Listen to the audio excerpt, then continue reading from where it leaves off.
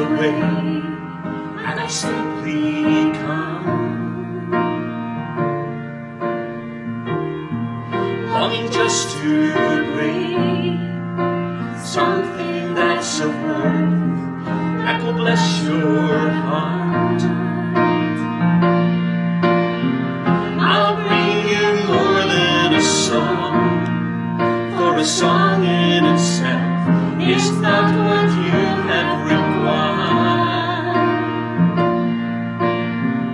You search much deeper within, through the way things appear. You're looking into my heart. I'm coming back to the heart of worship, and it's all about you. It's all about you, Jesus. I'm sorry, Lord, for the thing I made it. When it's all about you, it's all about you, Jesus.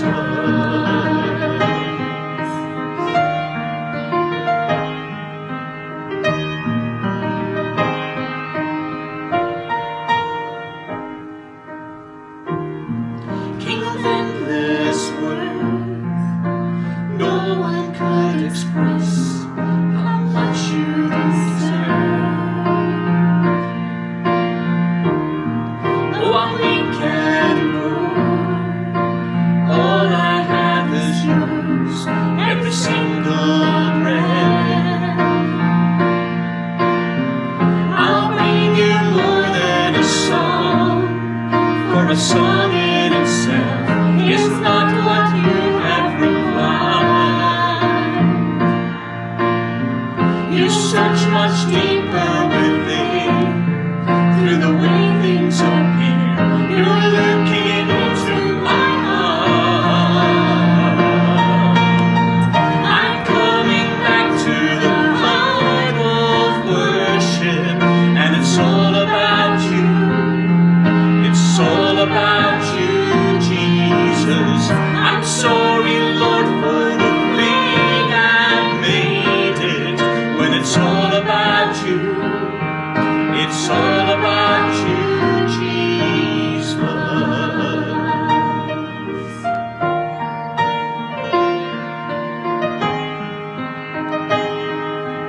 I'm coming back.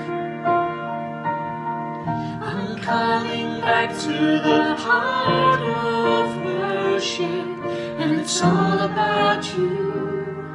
It's all about you, Jesus. I'm sorry, Lord, for the thing I've made it. When it's all about you, it's all about you, Jesus.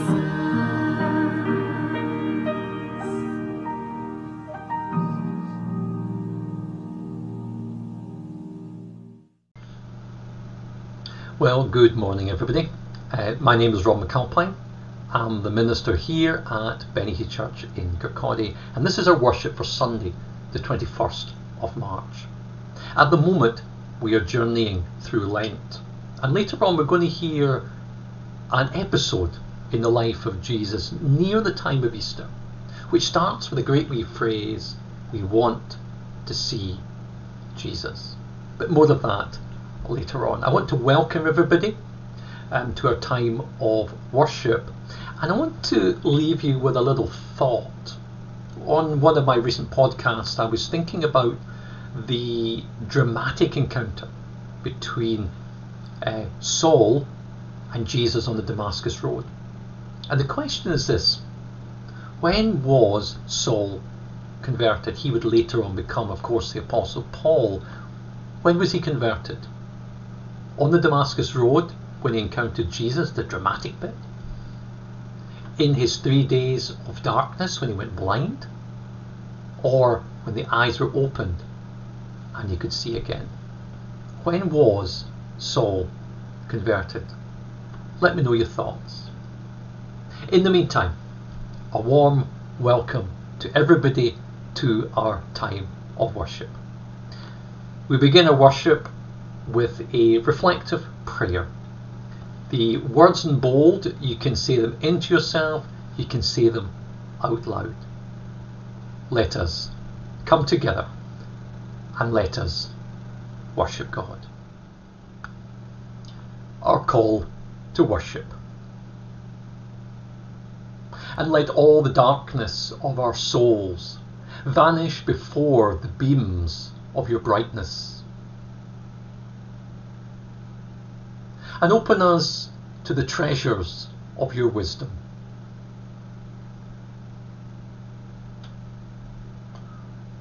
Perfect what you have begun, and what your Spirit has awakened us to ask.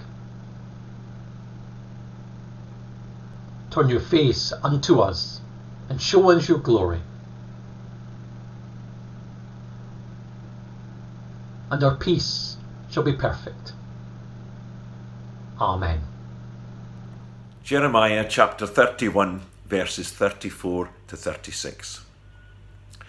None of them will have to teach a neighbour to know the Lord, because all will know me, from the least to the greatest. I will forgive their sins, and I will no longer remember their wrongs. I, the Lord, have spoken. The Lord provides the sun for light by day, the moon and the stars to shine at night. He stirs up the sea and makes it roar. His name is the Lord Almighty. He promises that as long as the natural order lasts, so long will Israel be a nation. Our prayers for this morning. Let us pray. On the journey, what do we expect and who will we meet? In worship, as we now gather together, we are apart, but our unity is held by God. In our many places, our gathering is one. On the journey, do we remember the dramatic moments when God encountered us on the road? They will be few. We reflect on our times of darkness, where we have sat and waited for Christ to take our hand. Those times are many. On the journey, when has the Spirit of God opened our eyes that we might see again? New ways ahead, one step at a time. On the journey, receive who we are. Accept what we have done. Forgive our mistakes. Listen to our anxieties. Celebrate our success and walk with us. The way ahead is God's vision for our future. Give us eyes to see, and let us be part of it. So be it.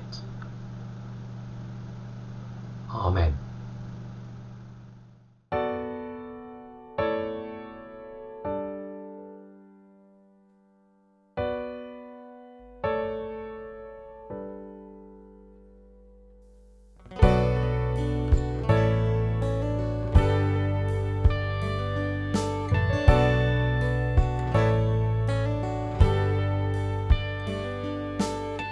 From heaven you came, helpless babe.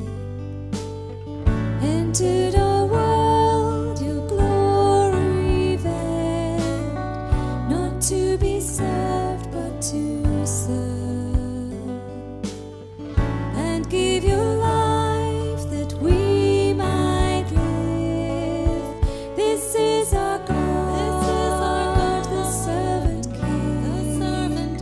He calls us now to follow Him, to bring our lives as a daily offering of worship to the servant King.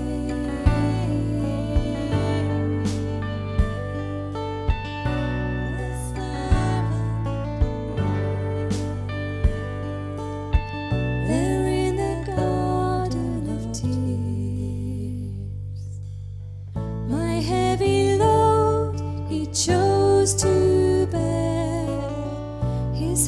its sorrow was torn. Yet not my will, but yours, he said. This is our God, the servant King. He calls us now to follow him, to bring our lives as a daily offering of worship to the servant King.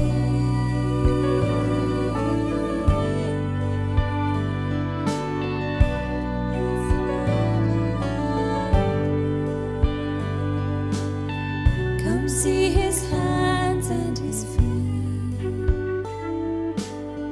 the scars that speak of sacrifice,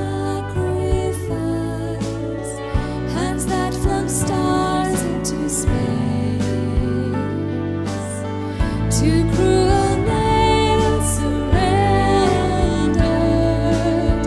This is our God, the servant King.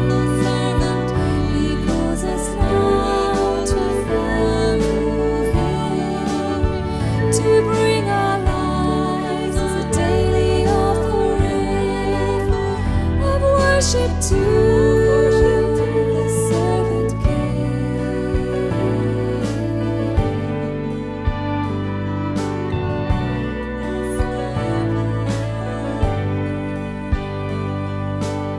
So let us learn how to serve,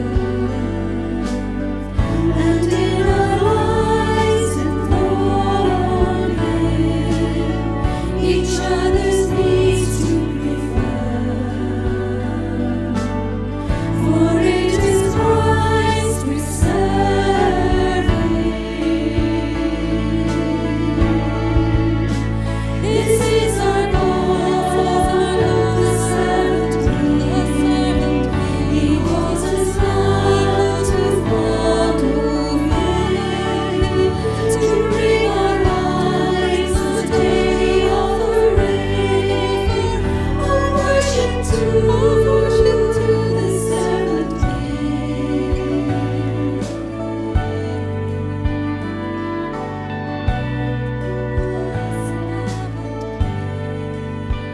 This is our God, the servant King.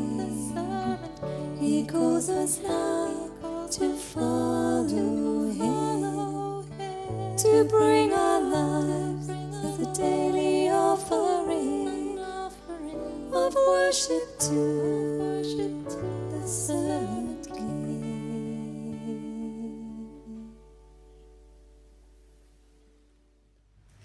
John 12, verses 20 to 33.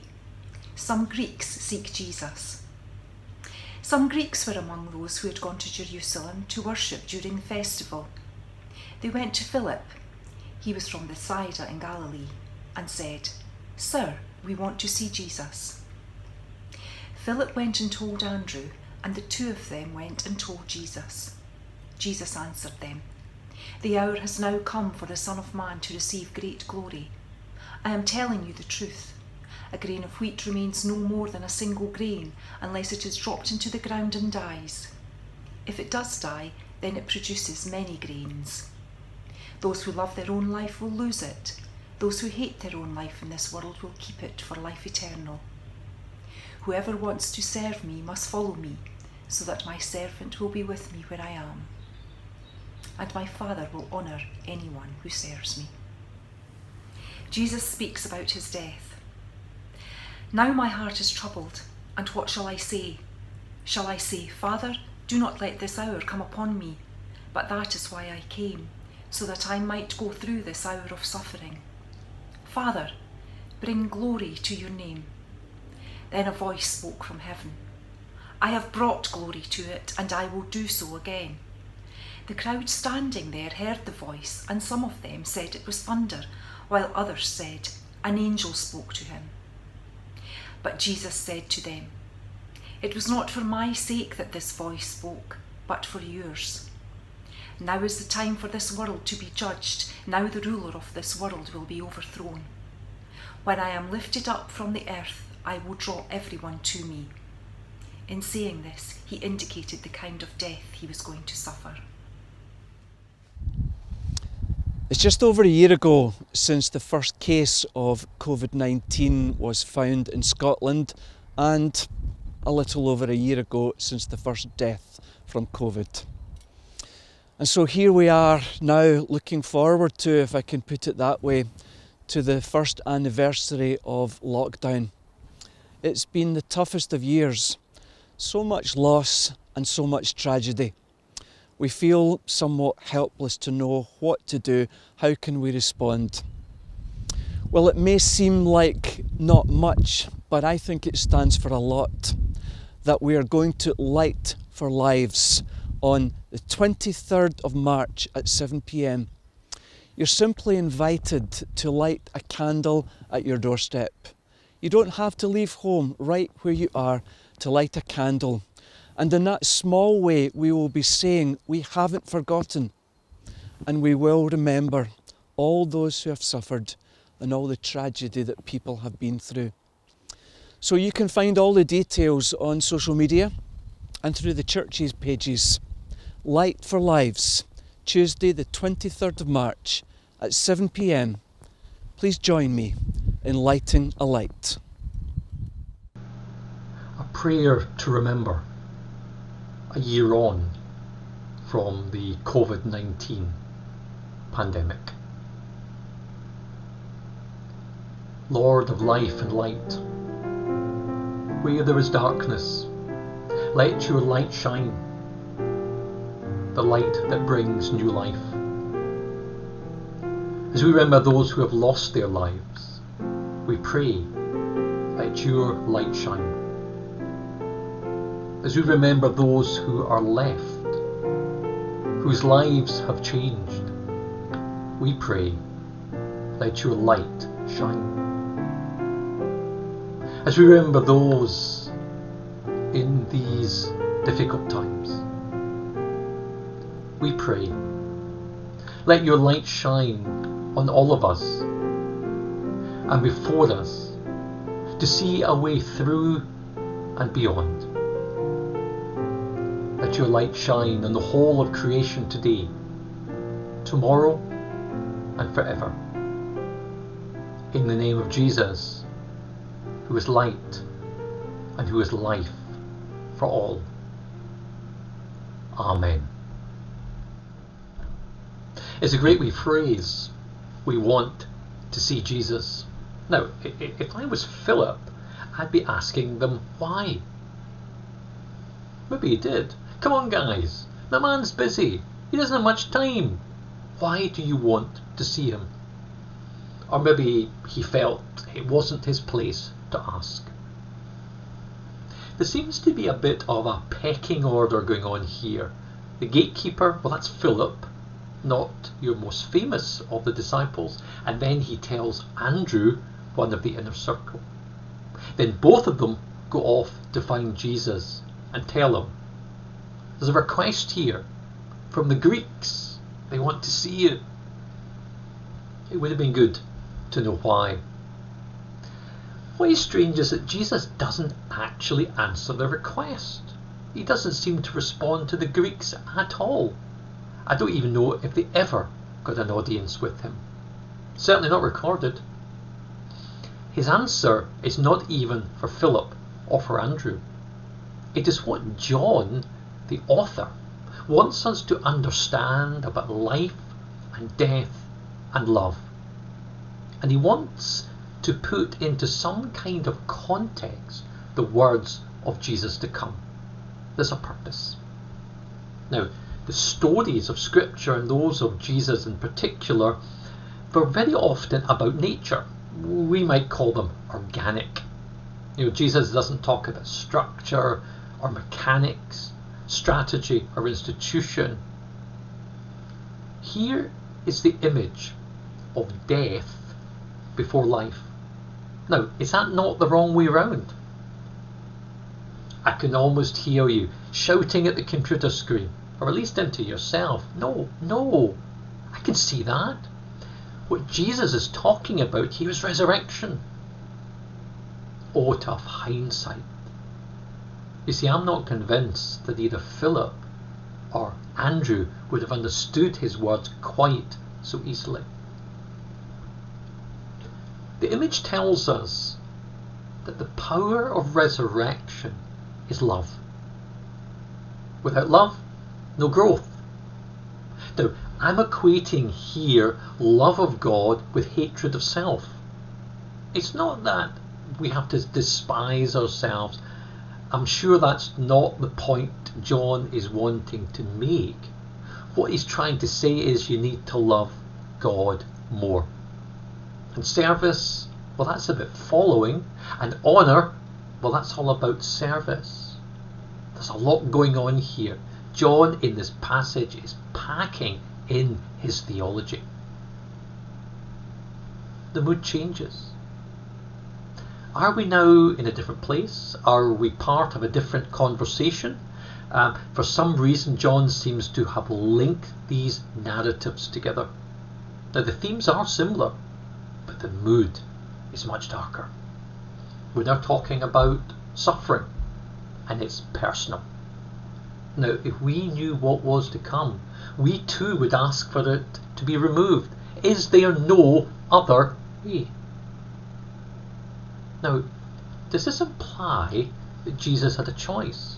Could he have just walked away and said, not going through with it? The answer has to be yes. Otherwise his words, his cry makes no sense. Yet, the grain of wheat must die. You see, to Jesus, death had a purpose. It was to glorify God and in his death bring life. That was enough for him to say, okay, let's get on with this, let's do it. Ever wanted to be somewhere that God speaks? Did you hear that? I think it was thunder. No. Must have been an angel. Oh, get away. I would like to think the Greeks were part of the crowd and got to see Jesus. That was for you. Listen up. God speaks of glory. You know, you could almost imagine the crowd drawing in around Jesus. Maybe God will speak again. Well, John certainly loves his theology, and time does not allow me to begin to unpack his words. He says to the crowd, and he says to us, change is coming. Power will be overthrown. I will be lifted up. We know the end of the story, and that's the Easter story. But the crowd would need to wait. Maybe, just maybe, some of those people in that crowd would welcome Jesus into Jerusalem. Maybe the Greeks would have been there. Others might have been part of a different crowd and would shout for the release of Barabbas and demand Pilate to crucify Jesus. What are we to make of all this? There will be times in our lives when we want to see Jesus and we get a response different from the one that we were hoping for. To our request, a different narrative. Maybe an uncomfortable story of death to life and how we must live. If there is a theme that runs through all of these events, it is one of a world and its values turned upside down. Death leads to life, and glory comes by the public humiliation and suffering of execution on a cross. We are told that God draws people to himself, but only through a wisdom that is seen as foolish in the eyes of the world. If we want to see Jesus, we need to be prepared to look directly in the face of love and live in a different way. The way of the kingdom, the world as God wishes it to be. Stay connected. Stay safe. Till the next time. Amen.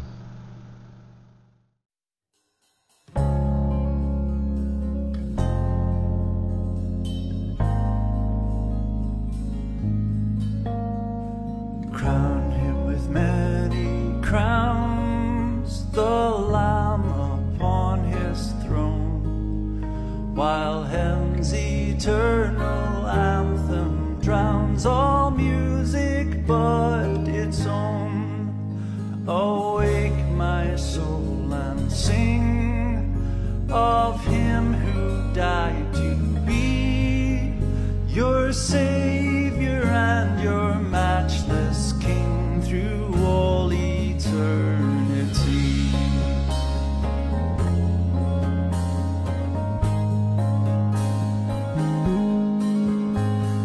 Crown him the Lord of life, triumphant from the grave, who rose victorious from the strife for those he came to save.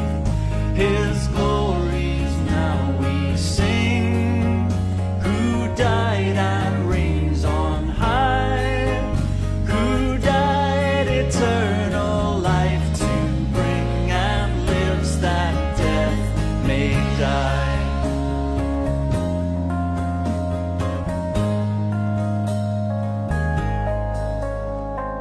Crown him the Lord of love, who shows his hands and side, those wounds yet visible above, in beauty glorified. No angel in the sky can fully bear the sight, but downward bends his burning eye at mystery so bright.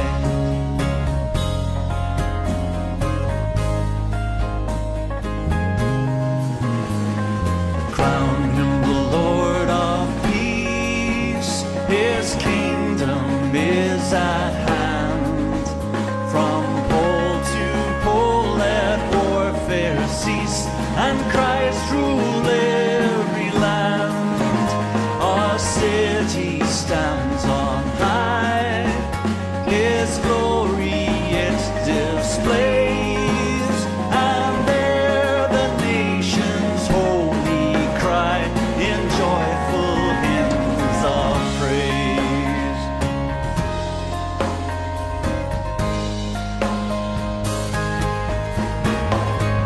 Crown him the Lord of years, the potentate of time, creator of the rolling spheres, in majesty sublime.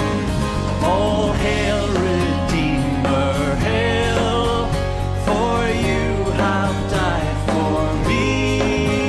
Your praise shall never, never fail through all eternity. All hail, Redeemer, hail, for you have died for me. Your praise shall never, never fail through all eternity.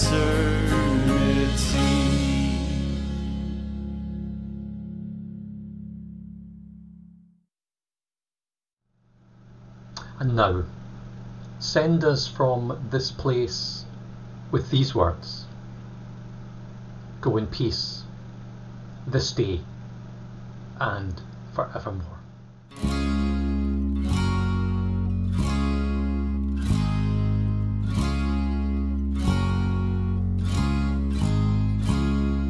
Come on, come on, come on. Come on, come on, come on.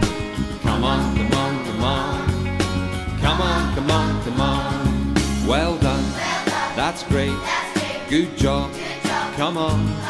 Just right. Join in. Keep going. Cool song. Sweet music. Pure music. Sweet music to my ears. 'Cause we all need encouragement. I do believe we all need encouragement. Like the air we breathe, we all need encouragement. I do believe we all need encouragement. Like the air we breathe. Come on, come on, come on. Come on, come on, come on. Come on, come on, come on. Come on, come on, come on. You're great, you're smart, you're cool, you're kind, you're right, you're sound, you're in, you're fine. Sweet music, pure music, sweet music to my ears. 'Cause we all need encouragement. I do believe we all need encouragement. Like the air we breathe, we all need encouragement. I do believe we all need encouragement. Like the air we breathe.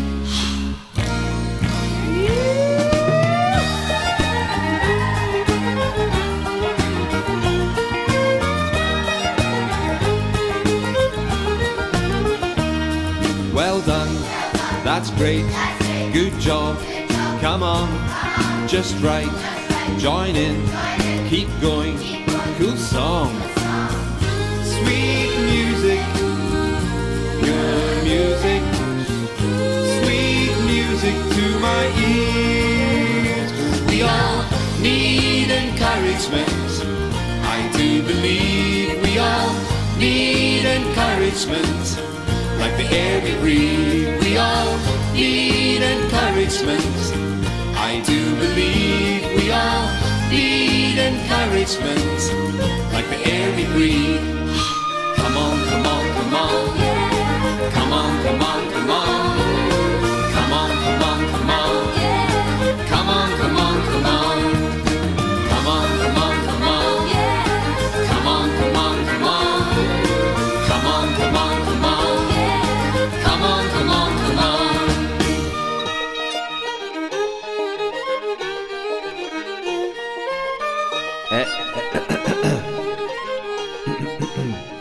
That's really lovely, but it's time to stop. Sorry.